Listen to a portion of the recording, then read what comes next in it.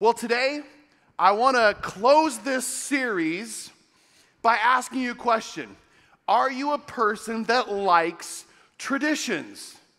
Now, maybe in some circumstances you do and others you don't, but I read about a 42-year-old tradition that caught my eye because this tradition was a little less traditional in my opinion. It was a race. Now we think about long-standing races, we can think about all kinds of categories. Think about motorsports. I think about the Indianapolis 500 that's the longest ongoing American race, started in 1911. I was able to be a part of time trials there, and the sheer magnitude of that race course overwhelmed me. Or if we talk about a race, we can talk about the Kentucky Derby.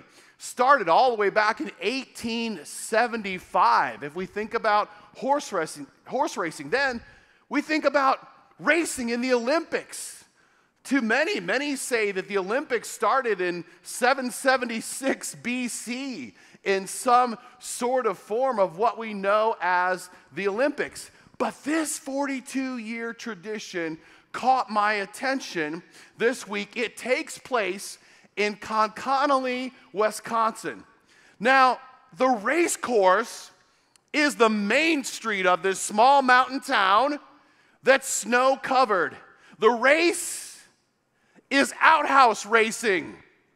For 42 years, people take this seriously. Everyone in the town comes out for outhouse racing. Now, the rules are this: outhouse must be made of wood frame, must be mounted on 2 skis. It has to at least be 5 foot tall. They can't have a motor, and there can't be any way to steer your outhouse. It must absolutely be equipped with a toilet seat, and if there isn't a toilet paper roll on a holder somewhere in the outhouse, you're disqualified. The teams of 3 pursue victory in race structures called things like this: the Royal Flush, Too Cool for Stool, and the Colinator. Now, yes, ew, right. But as I'm thinking about this quirky, unusual story from the Pacific Northwest, it made me think about our offbeat story today in Hosea and how Hosea continued in this wild circumstance of pursuing Gomer. Now, our series, Unyielding Pursuit, is all about God pursuing us, how He continually pursues us for close relationship. Throughout this series, we've been talking about the prophet Hosea.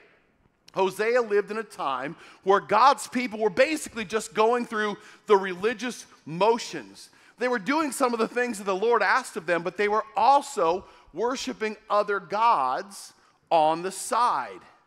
And God speaks through Hosea, and what I think that we can all agree is a pretty interesting way.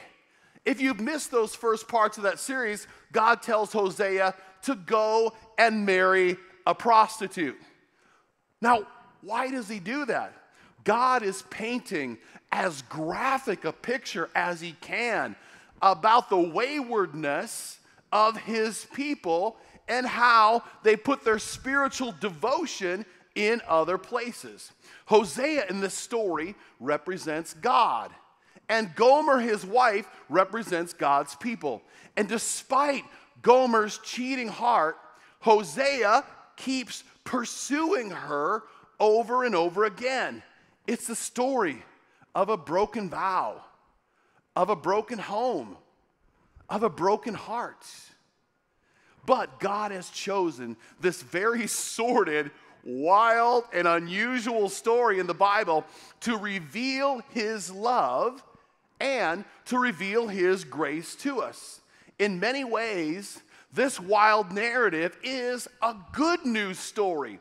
With all of the details that we've talked about, it truly is this good news story because Hosea doesn't stop pursuing Gomer. And when we see this illustration of the story, God doesn't stop pursuing you. He doesn't stop pursuing us. I'd have stopped pursuing me a very long time ago. Come on, think about all the stuff in our life, all the baggage that we carry, and God continues to pursue us. We learn that we are pursued to live in freedom. And today we'll be in Hosea chapter 14. That's the last chapter of the book of Hosea. And God lets us know what is in store for us as his people when we respond to him pursuing us. But God's message isn't just for freedom from something. God doesn't just give us freedom from something, but he gives us freedom to something. He calls us to something and gives us freedom and equips us for that. And here's what Hosea has to say on God's behalf to his people. This is Hosea 14, beginning at verse 4. I will heal their waywardness and love them freely. For my anger has turned away from them. I will be like the dew to Israel. He will blossom like a lily. Like a cedar of Lebanon, he will send down his roots. His young shoots will grow. His splendor will be like an olive tree. People will dwell again in his shade. I will answer him and care for him. God's speaking about his people. Now, there's a lot of agrarian imagery in there that probably makes very little sense to us. Not necessarily being an agrarian society or group right here that understands that. But this imagery is a picture of what God has in store for us. So I want to dive in and let's kind of take a look at what God has actually promised us moving forward as his people. First of all, he says, I will heal their waywardness and love them freely. Think about Hosea's wife, Gomer. She had so much to be ashamed of. And if Hosea wanted her to prove her love back to him, she'd have had a lot of proving to do. It would have taken a very long time for that trust. But Hosea doesn't base his pursuit on her worthiness. You see, Hosea isn't basing it upon her being worthy of his pursuit. The way Hosea loved her is the way God loves us. Aren't you thankful that God doesn't base his love on your worthiness? Come on. It's not about that. God pursues us. We don't deserve anything from God, but he wants to come and heal our sin-sick hearts. And not just turn us away from sickness, but he wants to drive us into healing and wholeness in our life. I'm up for that. I want that from the Lord, not just turning away, but I want to know that healing from the Lord, that spiritual sense of how he brings us to him and makes us whole. Remember, the name Hosea and Jesus come from the same root word. This story is a graphic foreshadow of Christ's love for each one of us. Jesus himself was famous for spending all kinds of time with people that others looked down on, outcasts, people who were ostracized from society. Jesus scandalized the religious establishment. The other religious people of his day couldn't figure out why Jesus was hanging out with the kind of people that he often did. Jesus pursued people who others thought were not good enough to pursue. And I got to tell you, I'm so thankful for that, because in my life, I'm not good enough. But it's Jesus and his heart of love. We're pursued to live in freedom. We're also pursued to live blessed in the Lord. And I'm excited about that. Hosea 14, the blessings from God are described in colorful imagery. Let's talk about the illustrations that we looked at or read earlier. I will be like dew, he will blossom like a lily. I read that out of context.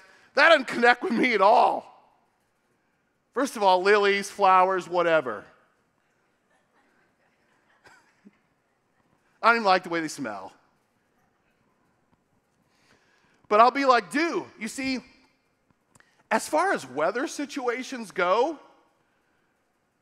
dew is about as mundane as a weather situation gets. It doesn't get less exciting in weather than dew. I can think of movies around all kinds of extreme weather situations. Come on, God, fire this thing up. Tornadoes, hurricanes, storms, floods, some kind of big illustration. You think about movies of Twister, The Wizard of Oz, Perfect Storm, Ice Age. How do you think the movie would go over that was titled Excessive Dew? Woo! Strikes fear in the hearts of all who attend. I don't think it's very thrilling or very exciting. It might be slightly more interesting than the movie called It's Partly Cloudy Today. Has anyone ever stored up food, built a bunker in their yard because of heavy dew? Has anybody protected themselves, prepped and put food up for months because coming is a copious amount of dew? Have you witnessed evacuations because of dew? It's going to be bad. Better get out of town. Okay, God, why are you picking such a snoozer of a weather kind of pattern here? Let me give you an example and why. In an arid land like the Middle East, dew was sometimes the only precipitation that they would have for a very long season. And in Palestine, there's a phenomenon in the summer where these huge clouds of vapor would roll in from the Mediterranean. That was essentially what kept all of the plants alive during that season. And God is letting us know it's His divine influence. He's the source of our blessings. He's where those good things come from. And even in seasons where it's dry, He is the provider and the source for our life. Then we read on, like cedars of Lebanon, He will send down His roots. Cedars in this area, typically for every 10 foot tall, they'd have 30 feet down of roots. Those cedars typically go 3 times as much below the ground as above. In our lives, the challenge is to be so rooted in Christ. More than what everybody sees, more than what we let people see, more than what we put on our facade, the roots of us in Christ Jesus are to be deeper than what is even visible. These cedars, the tips of the roots are made to burrow through even very hard rock. They continue to find grip and hold on to that solid bedrock foundation. And here's the thing in our lives, my life, I want to, during difficult times, when things are tough, I want to have my life deeply rooted in the solid rock of Christ Jesus. Additionally, cedars, they're resistant to decay. That's why most of us in this place, living in a house, you have a cedar fence because it typically resists decay. You can see the spiritual implications of that. As we read on, Hosea mentions his splendor will be like an olive tree. To me, olive trees, especially large, older ones, they're gnarly looking. The trunks are all twisted. They're crazy looking. And they have these feeble little branches out of this large trunk of older olive trees. Now, they may not be the most attractive to every single person, but I love the fruit. I'm a fan of olives. I use olive oil in my cooking every single day, at least that I cook for myself. Now, as Christ followers, we are also to be ones that bear fruit. And the olive tree will often be green and still be lush looking at times when others have no foliage or look brown. Recently, we talked about Galatians chapter 5, teaching us about the fruit of the Spirit. It's not called the fruit of discipline. It's not called the fruit of devotion. You see, it's called the fruit of the Spirit, the fruit of the Spirit that comes from Jesus, the power of God. It enables us to take steps to look more and more like Him. Catch this. Fruitfulness is the responsibility of God and the Spirit in our life. Our responsibility is faithfulness to Him. You see, you don't produce fruit. It doesn't say it's the fruit of Brian. It's the fruit of the Spirit. But what my responsibility is to be faithful. And when I'm faithful to the Lord, that is when the Spirit produces fruit in our lives.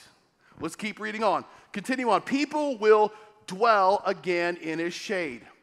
In the Middle East, it's known for the harsh, extreme sun.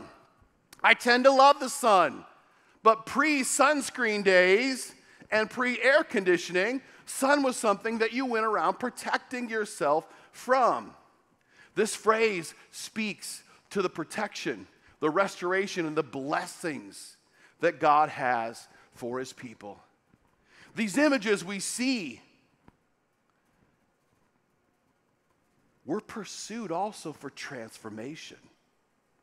Now, many times when we think of transformation in the Christian world, we think of this big club that beats us into submission. I'll get the sin out of you. That's not what the Bible's talking about in transformation. Transformation is a process. It's a journey. It takes time.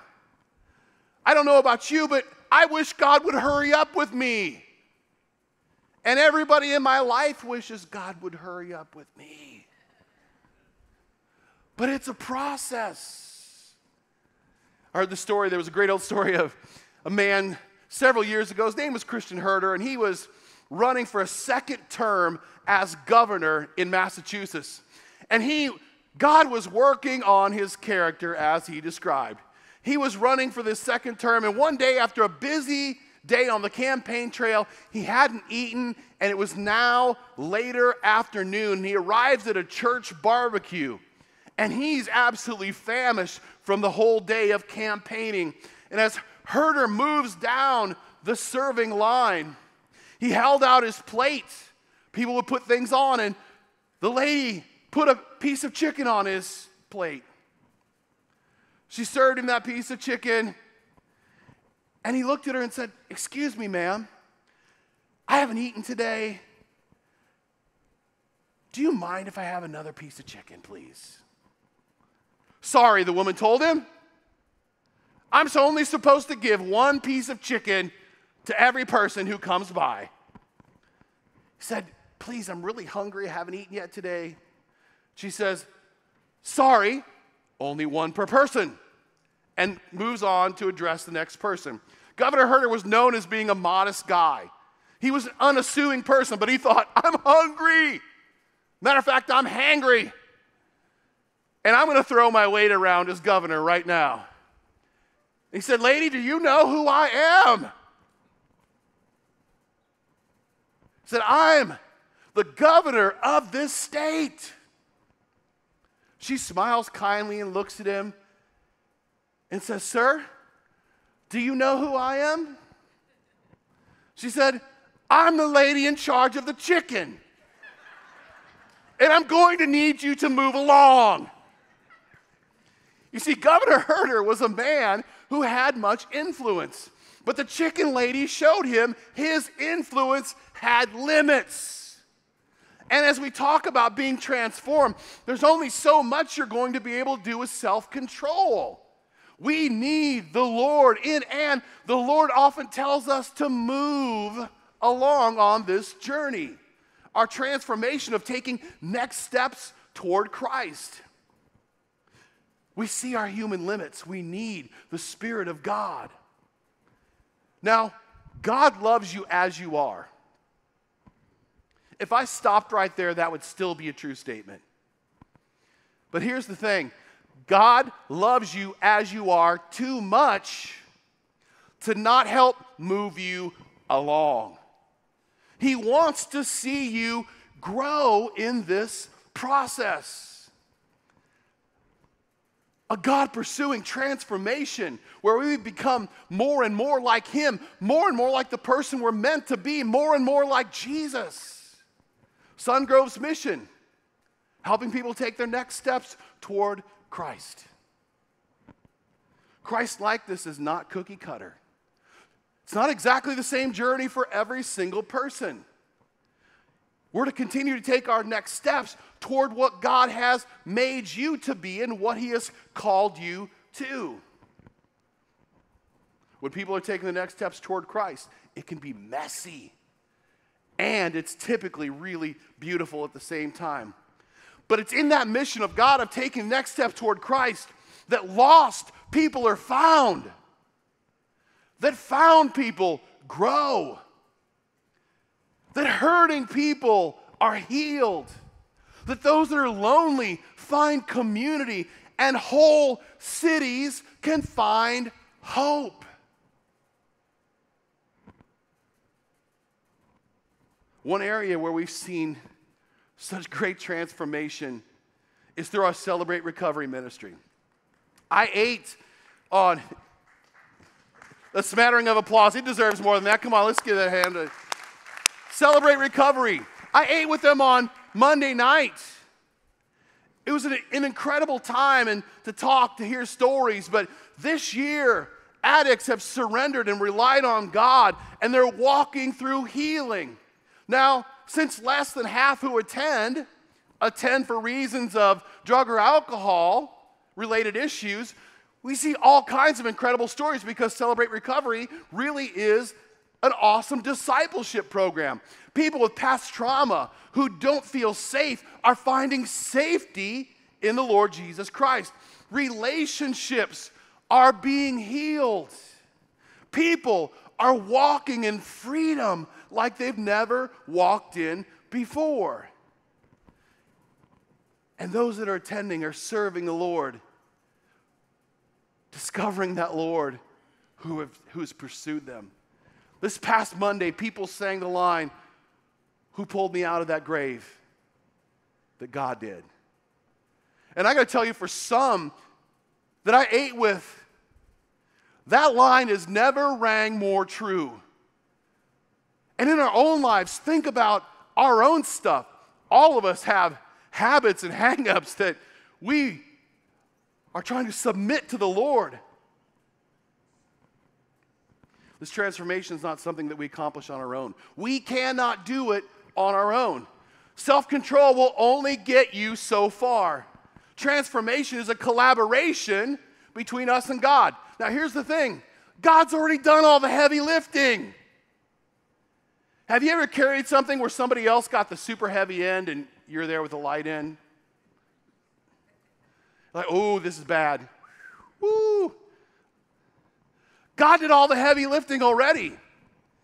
We have to allow the power of Jesus, though, to transform us from the inside out. The key is not just to focus on our self-control, but focusing on the personification of self-control, who is Jesus.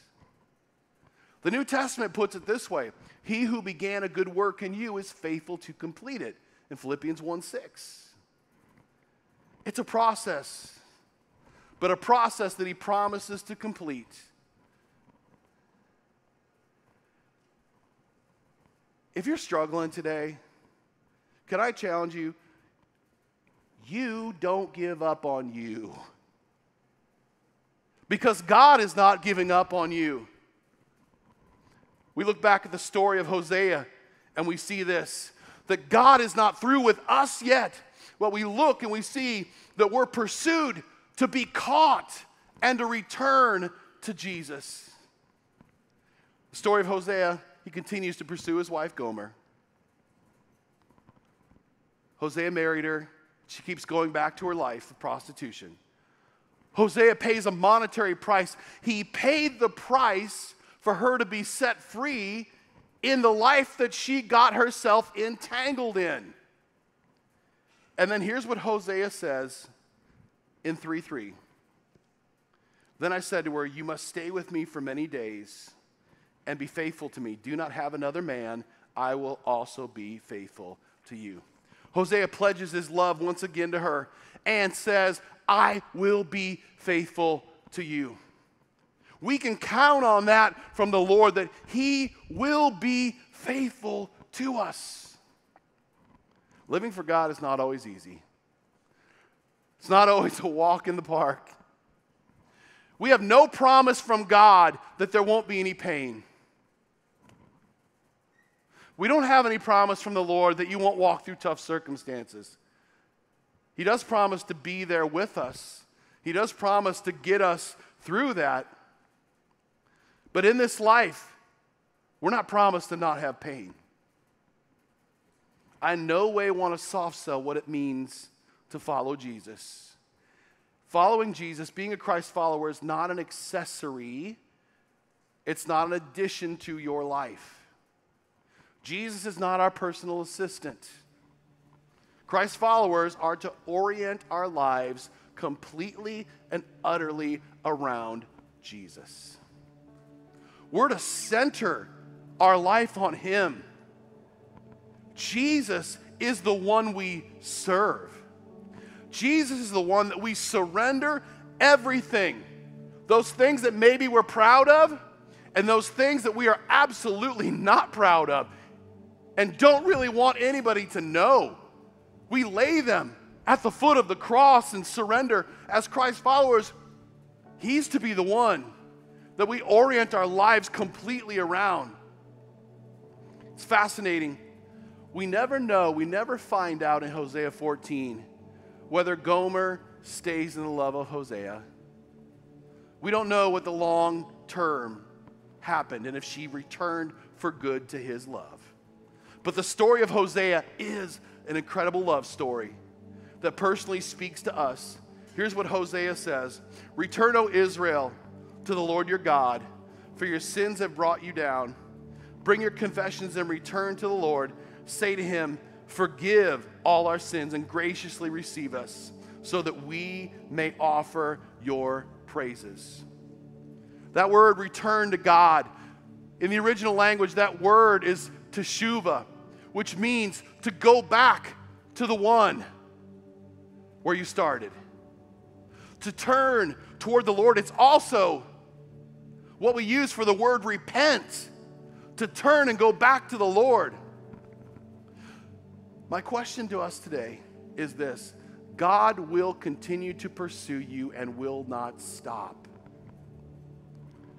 Will we stop running and be caught?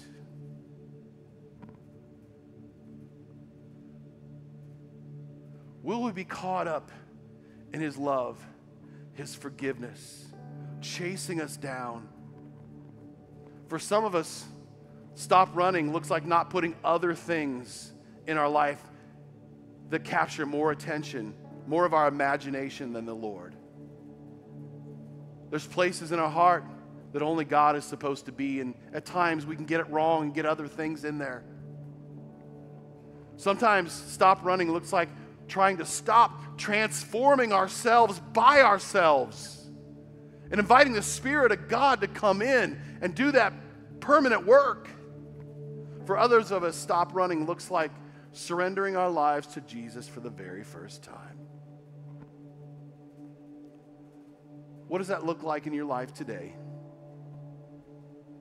Jesus isn't merely pursuing us to turn us from brokenness, but he's pursuing us to turn us toward wholeness, and wholeness in him. He says, pray and confess your sins. Let's stop running. Christ follower in this place,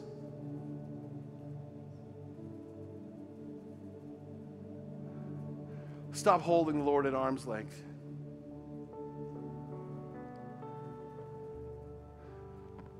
just enough to feel inoculated. Just enough. I mean, I just want a portion of Jesus. But there's these other areas of my life that I just, those are mine. Christ following is an open surrender. Every single piece of our life. Say, Lord, have your way. Will we stop running and be caught by him? Whatever the Lord's saying in your heart, can we pray together? Lord Jesus, thank you for what you're doing in each one of our lives.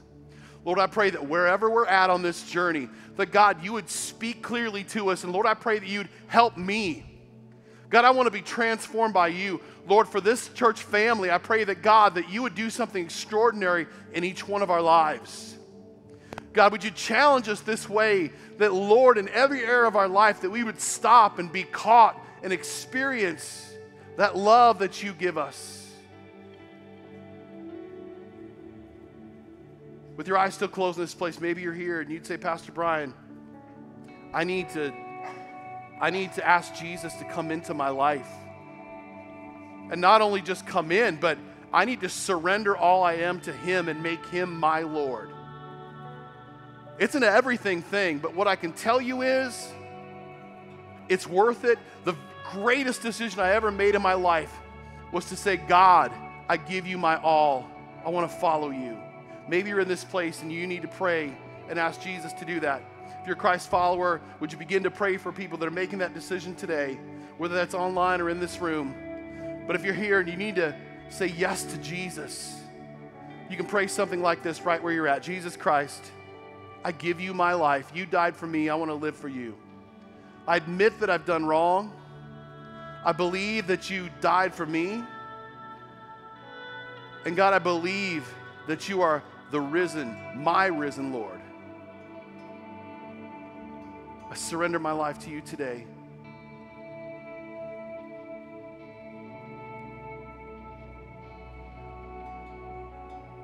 Lord, I pray for every single person in this place, wherever we're at on that journey, that God, that you would help us to continue to take next steps toward Christ.